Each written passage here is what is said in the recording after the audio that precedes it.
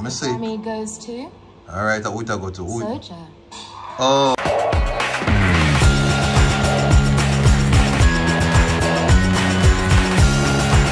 Reggae Grammys, oh my god, Jesus Pim, who did you really give as the winner? No, I am just in disbelief. Hey guys, my name is Duttyberry and welcome to another countdown quickie where I give you a trending topic in a jiffy. No, I have to talk about the results of the Grammy Award for the best reggae album. People are not loving it. People are not enjoying this moment. So many people wanted some of the other nominees to take it home, but many are left quite upset, quite annoyed, quite perturbed. So let me just go and give you the rundown. So I think there were 6 nominees in the category for best reggae album this year, including Spice's album 10, Jessie Royal's Royal album, Sean Paul's Live and Living, Gramps Morgan Positive Vibrations, and Etana's Pomoja.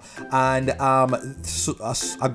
a group called Soja, their album was titled Beauty in Silence. Now let's just take a look at who came out victorious for best reggae album.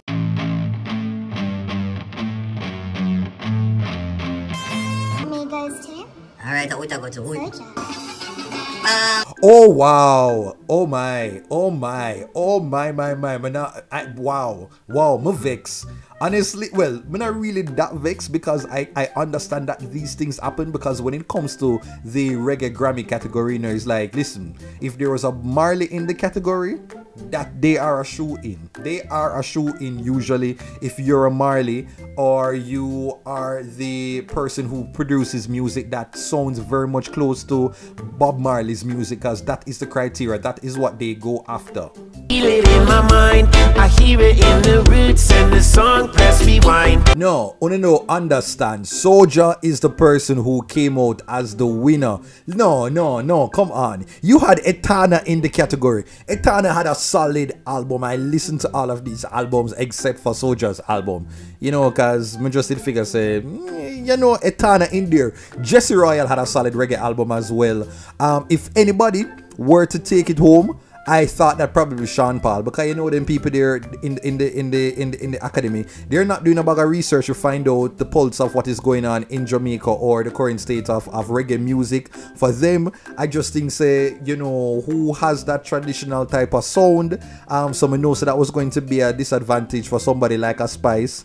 You know, them are just look so, if you have Rasta, if you name Marley, and if you have the sound there that they know reggae to be, that authentic sound that they know reggae to be. So I knew in my mind, I was just like, alright then, maybe Sean Paul because he's the biggest name, and then next they're going to have Gramps Morgan because he has won as a part of Morgan Heritage before, and probably Jessie Royal because you know him have the look of how them view a reggae artist, and Etana as well. But me never expect say Soja would have take it home. Me never expect it at all.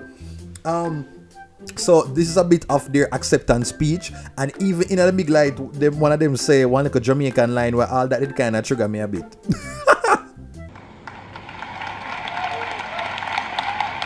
To the founding fathers of reggae music, into the island of Jamaica, you inspired us all. Give thanks, one love. One love, give thanks. All right. Okay, so if you don't know, let me just try to give you a bit of backstory on who Soja is. So Soja they are an acronym of Soldiers of the Army. They are an American Oscar-nominated reggae band based in Virginia. They were formed in 1997. Their music is currently produced under ATO Records. The 8-member band has released a number of singles, albums, and DVDs. Okay, they said that their third full-length album, Born in Babylon, peaked at number 11 on the top Heat Seekers charts, while their 2012 album, Strength to Survive, topped the Billboard Reggae Album chart. No, oh, okay. So, I'm not taking on from them, you know, but listen, this has been an ever-going problem where people feel as if the selection criteria needs to be updated because they are not in tune with the current state of reggae/dancehall music. Now, let me just give you a bit of history. Because in the past, you know, we've had people who we've been familiar with that have won. Even up to recently, what it says here, in 2021, Toots and the Maytals, they won for their album Gots to Be Tough. In 2020, Coffee. The year before that, 2019, it was Sting and Shaggy. And in 2018, it was Damian Junior Gang Marley. Before that, it was Ziggy Marley. In 2016, it was Morgan Heritage. In 2015, Ziggy Marley. 2014, Ziggy Marley. 2013, it was Jimmy Cliff. 2012, it was Stephen Marley. 2011, it was Buju Banton. 2010, Stephen Marley. 2009, Burning Spear. 2008, Stephen Marley. 2007, Ziggy Marley. So as you see, just from that you know, from that what you call it, like about 15-year span, the Marleys have been a shoe-in once they have been nominated, and outside of that, you don't see a lot of reggae dancehall artists coming out with the win in the category. So boy oh boy, but I don't know what if people vex. I've seen Shenseea, she has gone online to really share her thoughts about the situation. And let me just try to pull up what she said. She has posted, "Kiss me teeth. If you make me cuss some BB clot, issy, what kind of effort that big and serious?" So I guess she's not in support of the outcome.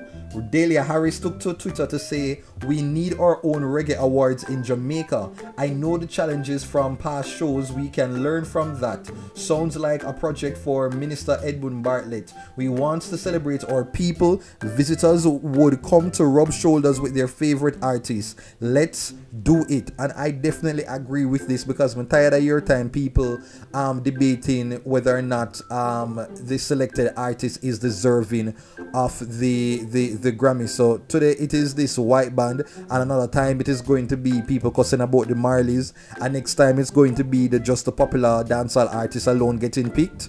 And so it seems as if it's going to be a never-ending problem. But what is the solution? I don't know. We're from the Washington D.C. area, Arlington, Virginia. Used to be part of Washington D.C. The name of the band is Soja. Best reggae album. We got it. Representing American reggae, and shouts out to all the pioneers, Jamaican artists, and everybody who came before us, the forerunners of roots reggae music. If you've never heard any of Soja's songs from the album or any of their music at all, you can check them out right here. So this is a little piece of their music, and you can comment down below if you think or believe that they were deserving. They say that a beating heart.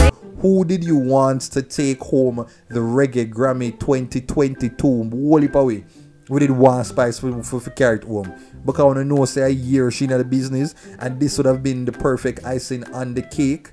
And also, you know, for Jessie Royal, this is a big deal to be nominated. Etana as well, Gramps Morgan. So, you know, many people would have preferred for any other Jamaican, any other act to take it home instead of this American reggae group. Boy oh boy, I just want to hear what you have to say, but people don't like it. People don't like it at all. So let me know what you have to say about this issue right now in the comment section. Burritos. Okay, well that is it. Thanks for watching another countdown quickie where I give you a trending topic in a jiffy. Ta-ta.